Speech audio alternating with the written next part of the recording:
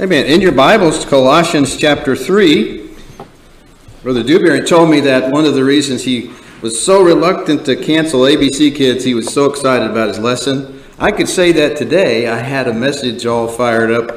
It did get a little bit damp this morning when I saw some of the weather, but we're glad we can be in God's house and thankful that we have the liberty to be here, but also that you're able to get out as well. Pray for some who were providentially hindered, who wanted to come out but didn't feel it wise to bring their family out. So thankful that you're here.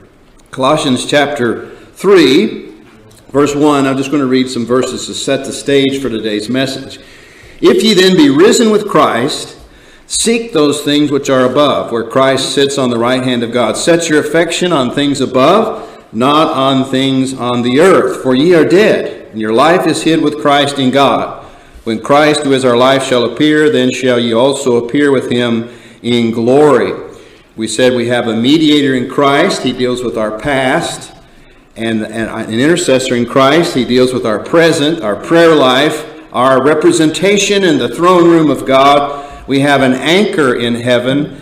He will draw us to heaven for sure. Our future is set and steadfast in the person and finished work of Jesus Christ. We are risen with Christ. We are dead with Christ. We are hidden in Christ. We live in Christ.